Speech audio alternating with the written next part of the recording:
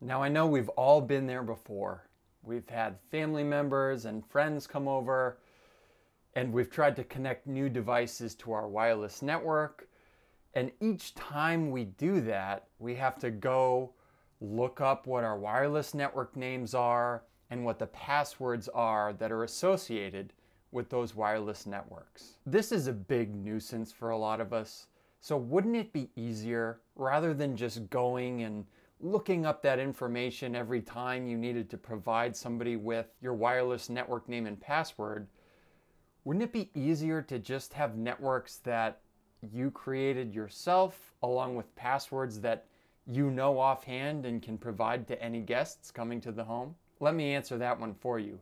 The answer is absolutely yes. And this is even more of a no-brainer when you realize that this takes probably 5 minutes or less to set your own wireless network names and passwords in your home. So in this episode from Network from Home today, I'm going to be giving you a step-by-step tutorial on how to go into your router settings and change the wireless network names and passwords of your Wi-Fi networks in your home network. So there are a few things you need in order to go about setting up your wireless network names and passwords. The first and most important thing is you need to be currently on the Wi-Fi network of your router that you're going to change. This means, essentially, if you're going to be changing the wireless network names and passwords of the router in your home, you need to be connected to that network. You can't do these steps remotely away from your home. You need to be connected to the wireless network of the router that you're going to make these settings changes on. If you're just getting set up with your router and you're not sure what your wireless network names and passwords currently are, there are a few different possibilities here. The first is that if you're renting your router from your internet service provider, they probably provided you with some sort of card or a notification that details that information. Alternatively, if you bought your own router, chances are there's an informational sticker on it that explains what the default wireless network names are. So here I have mine, for example. There's a sticker on the bottom of the device.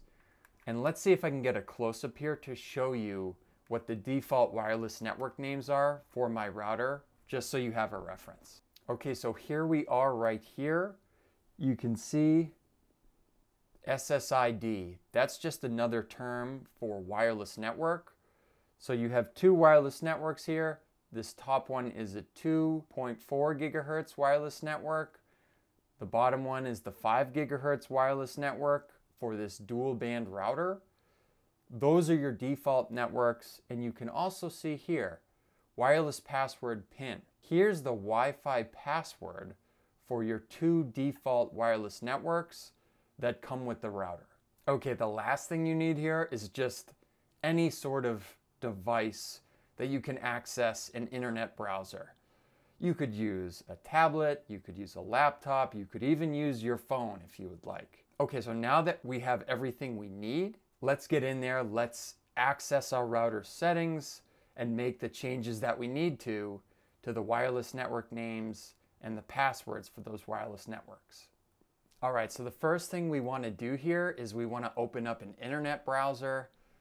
Here I have an incognito window, but feel free to pick any browser you want. The next thing we want to do is we want to access and log into our router settings. You can do that by entering the IP address of your router. As a side note here, I've previously made a video about how to log into your router settings.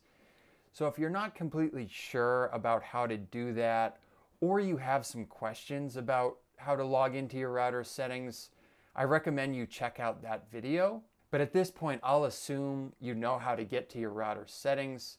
So for me, I just need to enter the IP address of my router, which is 192.168.0.1.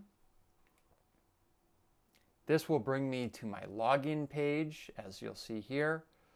I'm now going to log into my router settings, so go ahead and do that now.